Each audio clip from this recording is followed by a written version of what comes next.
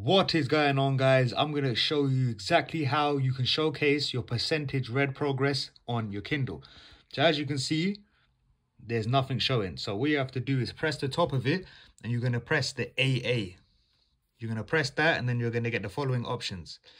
You're going to get themes, font and layout. In this case, we want to go to more.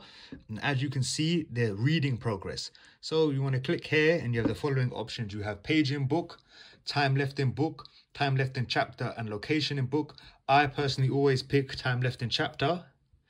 And now you can see the time left in chapter is 18 minutes and the percentage is 60%. Now, no matter which selection you pick, so for some people might want page in book or time left in book, the percentage of the book is always going to be displayed. As you can see here, this is page 151. And if we want to switch to time left in book, you see it's 1 hour 53. And if we want to switch to time left in chapter, as you can see, what I showed you initially. And then if we want to check on location in book, it says lock 2111, which I ain't gonna lie, I don't even know what that is. So if you found value in this video, please like and subscribe because it helps to spread to more people. Ciao.